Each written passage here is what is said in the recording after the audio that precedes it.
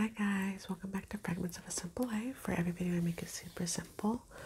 Today I thought we would go through the Practical Encyclopedia of Cakes and Cake Decorating. This is a book that I've shown on this video before. My husband bought this for me, I think at like a library, like used book sale for like $1 or something, I don't really remember. But it's Classic Celebration Novelty and Party Cakes, the complete guide to essential techniques, over 200 recipes, and over 1,000 photographs. We started going through this, like I said, a while back ago, I think in like October or something, and I haven't gone through it since with you guys, but it's humongous and we never finished going through it. This book is old. It's pretty old. It was published in 1999. Here's the table of contents. We have basic cake recipes, basic icing recipes, covering cakes. We have classic cakes, tea time treats, special occasions, cakes for entertaining, seasonal celebrations, animal cakes, fun and games, and children's party cakes.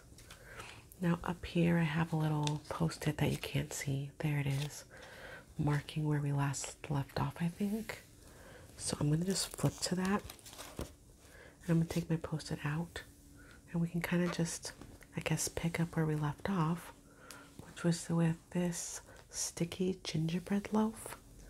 I thought we could look at some of the pictures, and if I see something that I like, I will actually stop on that page and I will read the directions or what the ingredients list is.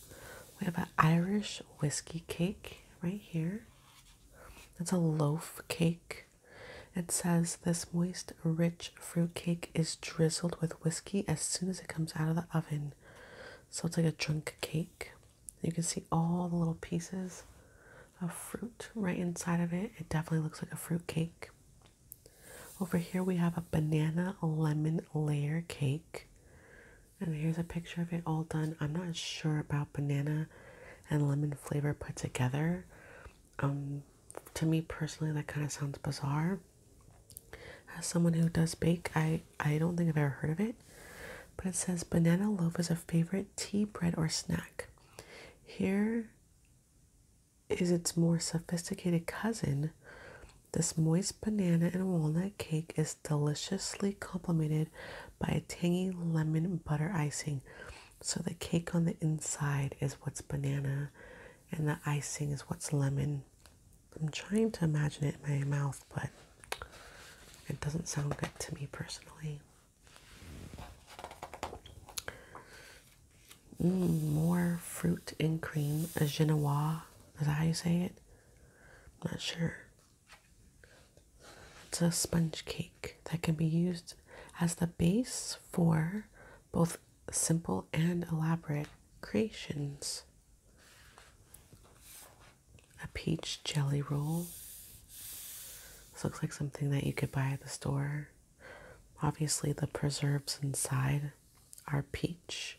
And you can see right there, using like a parchment paper, they spread the jelly in it and then roll it and try not to get it to crack, the outside to crack. It's kind of hard. You have to cook the sponge cake just perfect. That's why I've never attempted it. Ooh, Queen of Sheba cake. Look at that. Wow. Okay, let's read the ingredients for this one. First it says, this rich chocolate and almond cake is so moist it needs no filling. It is wonderful for entertaining as it can be made in advance and stored, well wrapped, in the refrigerator for up to 3 days. The ingredients is 2/3 of a cup of whole blanched almonds, lightly toasted. I'm guessing you could probably do that in the oven. 1/2 cup of superfine sugar, and 1/4 of a cup of all-purpose flour. 8 tablespoons or 1/2 cup of unsalted butter softened, and 5 ounces of semi-sweet chocolate melted.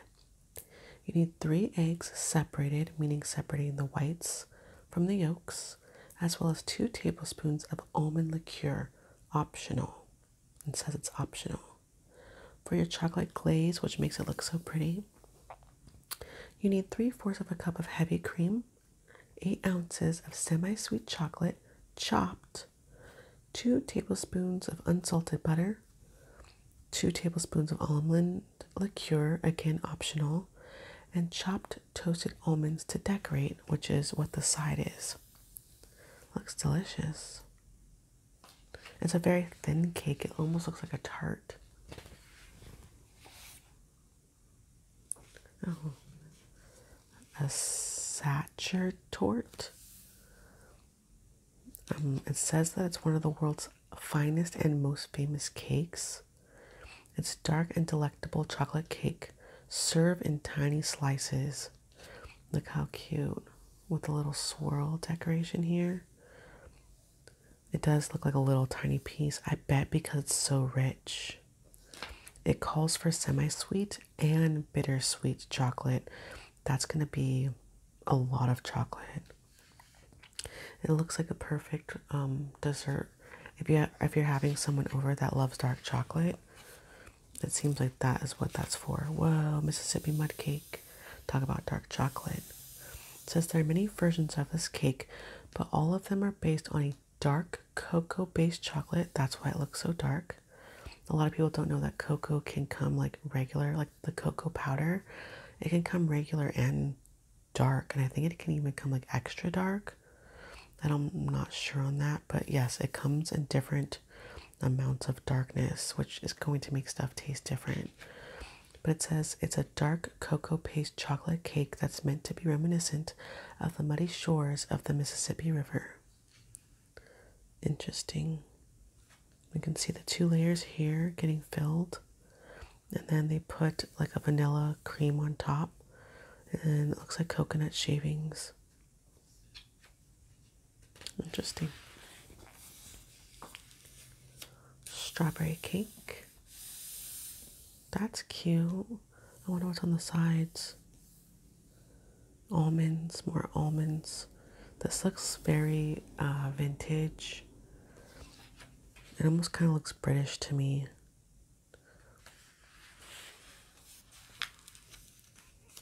Whoa, I don't even know how to say this. A Kugelhof? I might be saying that wrong, because we all know that I can't read. Well, I can, but I don't do well with foreign languages. I'm such a typical American. It says guaranteed to rise to the occasion. It's a fruit and nut bread that looks as good as it tastes. It's very pretty. Isn't it pretty? Like a bundt pan. Really pretty. A fruit and nut cake. Whoa, look at that. I think I've seen this one before, probably in this book. It looks like little fingernails to me. Not trying to be mean, but it really does. Have you guys ever had fruitcake for Christmas? I never have. I've heard so many bad things. It's such a running joke that I've never actually gotten a fruitcake for Christmas. Okay, we left the fruit and cake area, and now we've moved on to tea time treats. It says, here you will find a tempting array of cakes to enjoy with morning coffee or afternoon tea, featuring popular classics from around the world. Probably some words I can't say. From light sponges, chocolate brownies, and jelly rolls to delicious meringues. This chapter includes indulgent cakes for all tastes. Let's have a look, shall we?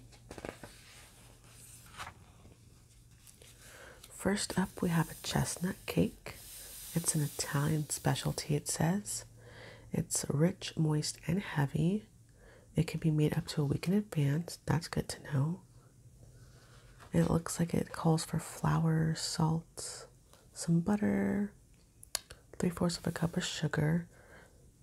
Interesting. A 15.5-ounce can of chestnut puree. I've never seen chestnut puree in my life. Also rum and heavy cream. Wow. It's really pretty. Just not sure what to think of the chestnut puree. Maybe that's something you can make yourself if you can't find it to buy it. A crunchy topped Madeira cake. Huh. Traditionally served with a glass of Madeira. That's how you say it, right? It's a type of wine. In Victorian England. Ooh, fancy. This light sponge cake still makes a perfect tea time treat. It almost looks like a pound cake, doesn't it, on the inside? It's not just my camera. It's really, really yellow, like a pound cake on the middle. That looks good. I'd probably eat that. I like almonds. I like anything that's kind of pound cake. If I'm not going to eat chocolate, then I'm probably going to go for something like that. Ooh, that looks weird. It's probably hard to see on my camera, but this looks like there's spaghetti on top of it. I know what it is. It's like toasted coconut for the topping. 2 cups shredded coconut, honey, and butter. So that on top is butter, honey, and 2 cups of shredded coconut. It does kind of look like spaghetti. Banana coconut cake. A coffee morning cake. Do you think they call it a morning cake because there's bananas and coconut? You're like, it's breakfast. There's bananas and coconut. It's still like a cake. Almond and apricot cake. This is beautiful. I would eat this. Not sure how I feel about the almonds or the apricots inside, but almond cake is so good. So delicious. It looks like you make it with, whoa, this is interesting. 4 or 5 tablespoons of fine, dry white bread crumbs, butter, superfine sugar, eggs, self-rising flour, milk, ground almonds, a few drops of almond extract, and a pound of fresh apricots that have been pitted in half. Sifted superfine sugar to decorate. Breadcrumbs. Breadcrumbs. I'm trying to wrap my head around it. That's interesting. Upside down pear and ginger cake. Isn't this pretty? I don't know why, but this cake just looks like one of those things that you'd make if you're trying to impress your mother-in-law. Like, look what I made. It's really pretty. 1 stage Victoria sandwich. What? What? Okay. Interesting. Originally made in an oblong shape, today's Victoria sandwich is made using a variety of different flavorings and decorations and is baked and cut into all sorts of shapes and sizes. Uses basic recipe to suit the occasion. So it's just showing you how to do it in a bunch of different ways, and then it's giving you the examples here. Interesting. It's just self-rising flour, salt, butter, sugar, and eggs. Really, really, really simple. And then you do whatever you want with it. Carrot and almond cake. Whoa, that looks like an almond cake on the inside, but it's so orange. Look at it. Look how orange. I don't like carrot cake very much. Don't come for me, you guys, if you do. It looks really cute though. They did like some little fondant fake carrots here with a little something sticking out. I don't know what they made that out of. Can't tell. Marzipan, I guess. And then a whole bunch of powdered sugar. Looks like carrots, but also snowing. Uh-oh. A flourless fruit cake.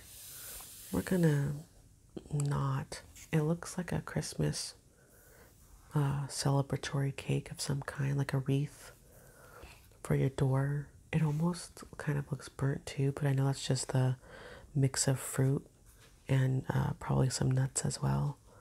I just can't do it. It looks like meatloaf. If you guys know what meatloaf is, it looks like someone took meatloaf and put it in a cake pan, and then they cut up some gummy bears and put it on top. That's just my opinion, and I can't do it. That's why I've never had one. A vegan chocolate gâteau.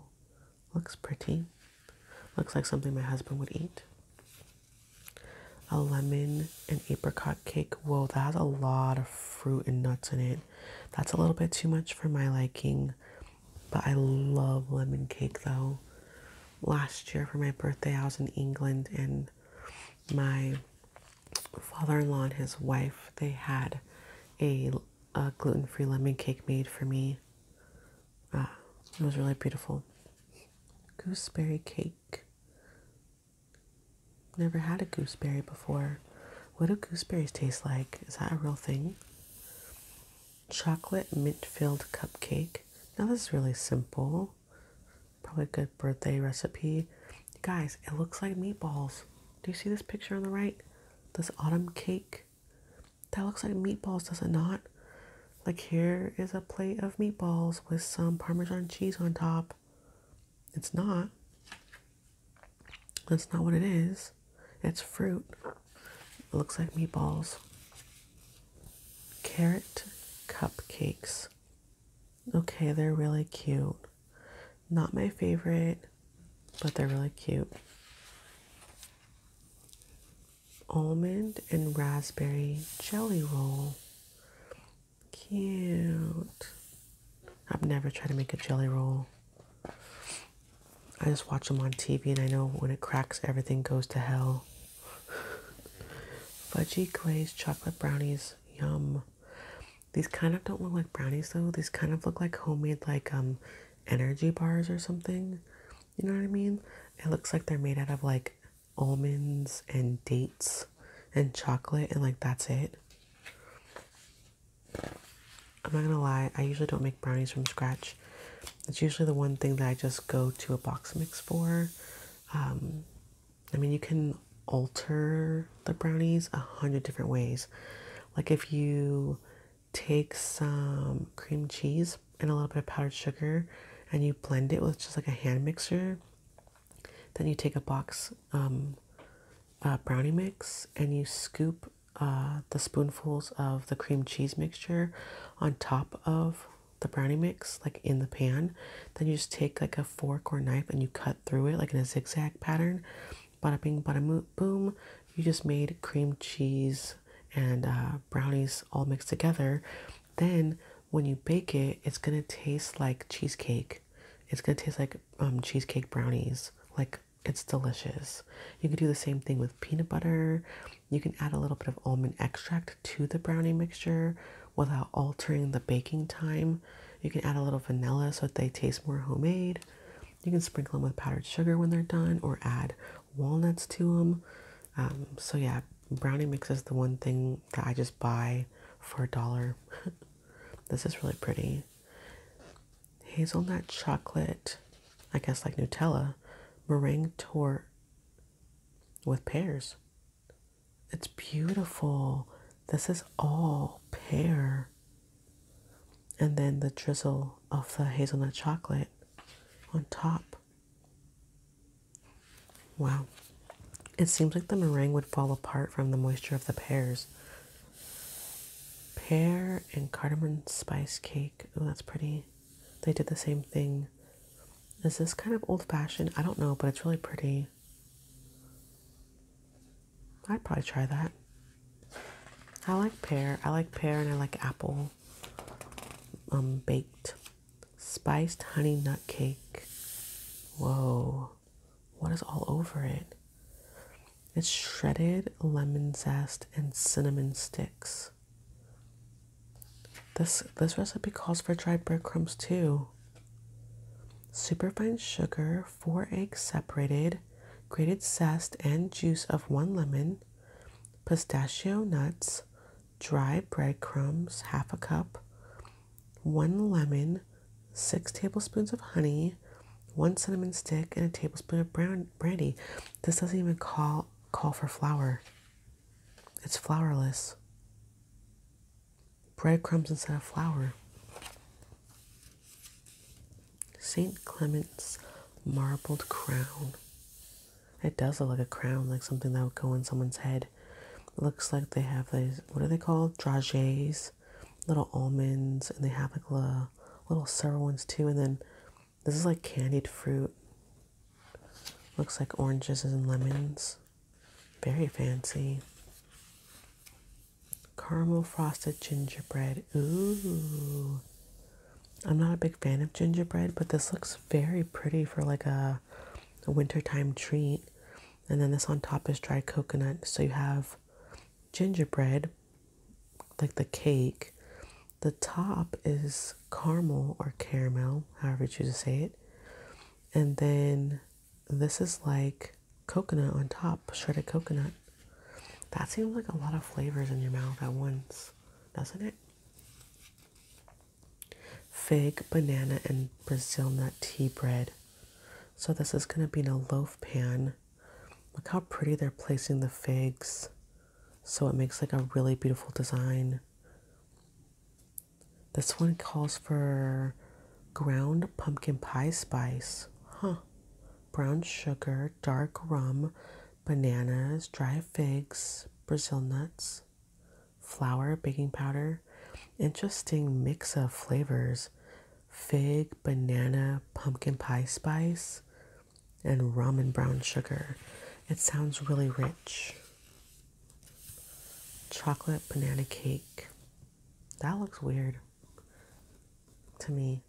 Self-rising flour, cocoa powder, light brown sugar, 2 tablespoons of malt extract, and a golden or light corn syrup, eggs, milk, sunflower oil, and 2 bananas.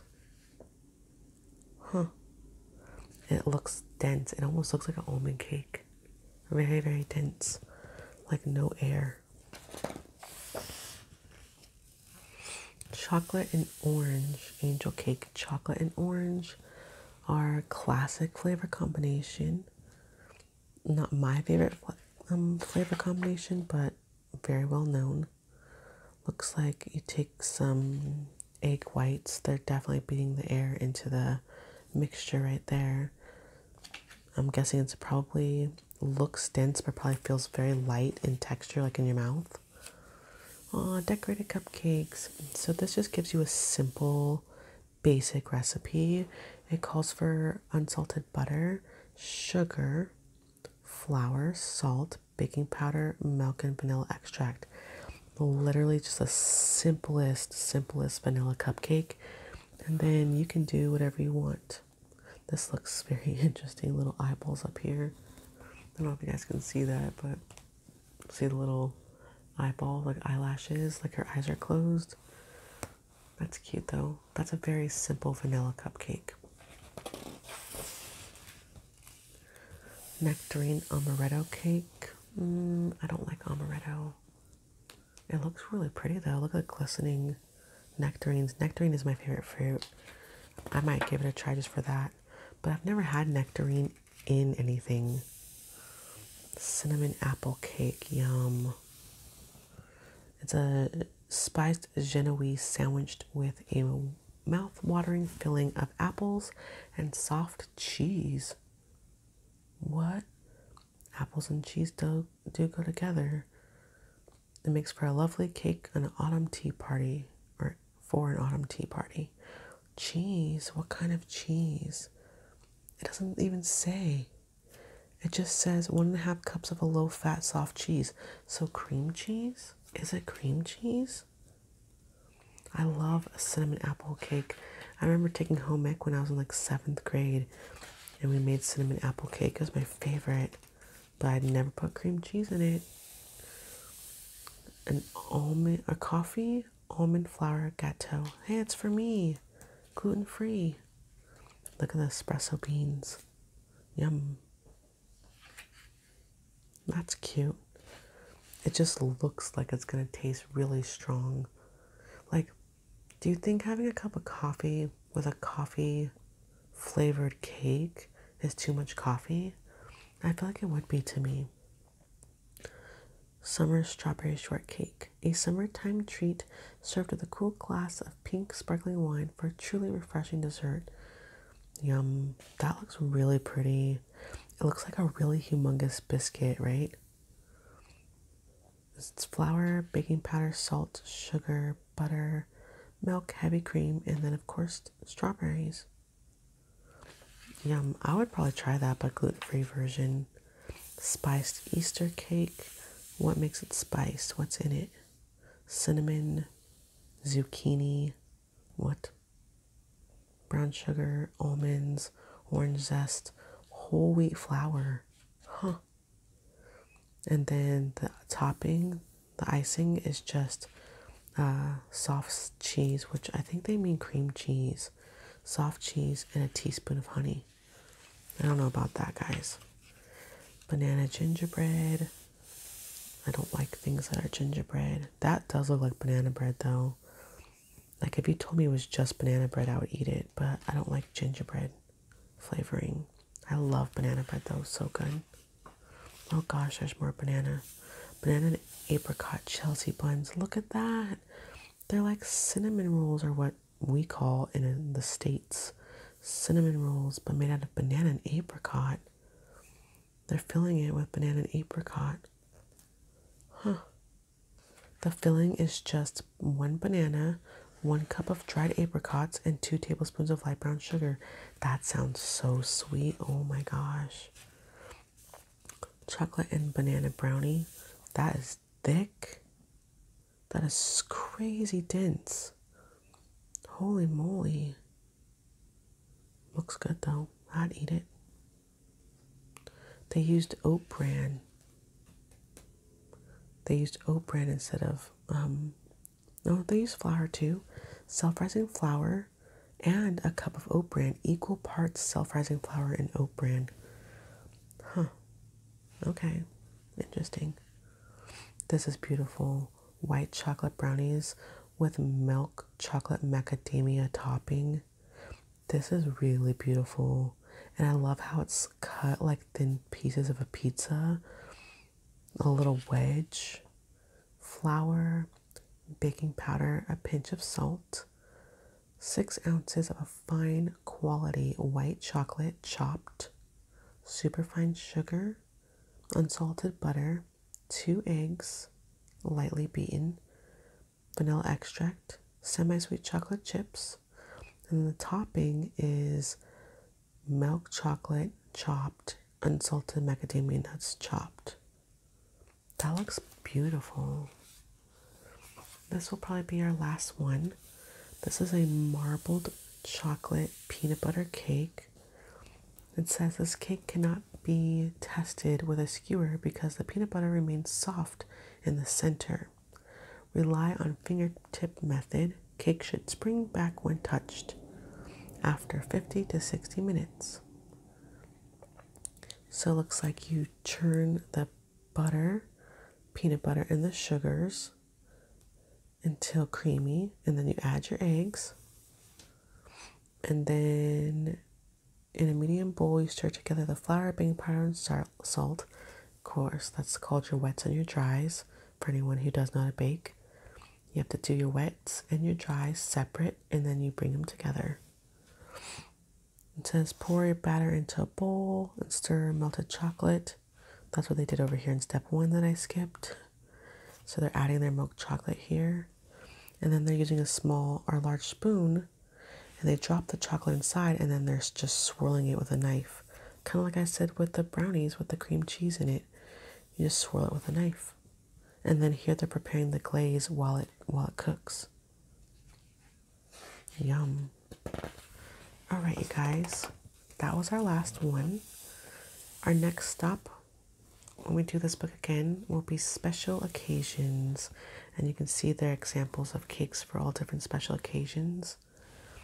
We'll see what they consider to be a special occasion back in 1999 the next time that we read this together. Thank you guys for taking the time to watch this. If you want to see more from me, please don't forget to like, comment, and subscribe, and I'll see you next time. Bye.